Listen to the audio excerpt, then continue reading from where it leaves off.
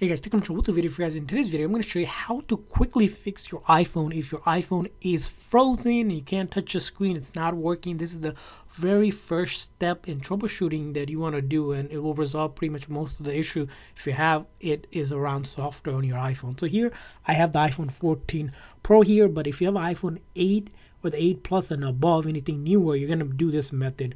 The method is going to be really simple. It's going to be a sequence of buttons. So you're going to do press and release the volume up, press and release the volume down, and you're going to hold the side button until the screen goes completely black and you see the Apple logo reappear. So to do it in real time, volume up, volume down, and then you're going to hold the side button just like that until the screen goes completely black.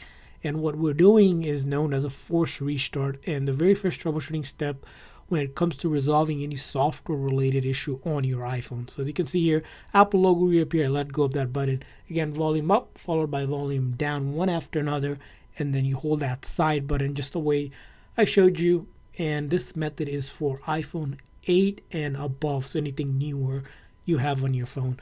On the back of my other screen, you'll see here two different other types of phone I have. So if you have an iPhone 7 or the 7 Plus, the method is going to be slightly different on that version. So for the iPhone 7 or the 7 Plus, what you're going to do is hold this side button and the volume down button on your left hand side at the same time. So if your screen is frozen, press these two buttons at the same time. So we're going to do it again one more time.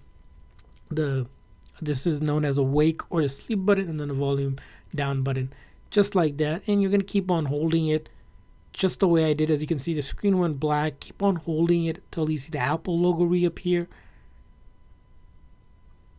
And we let go once we see the Apple logo appear.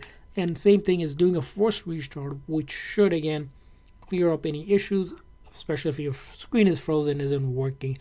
And again, this method will not delete any of your personal data on your phone, so you don't have to worry about that.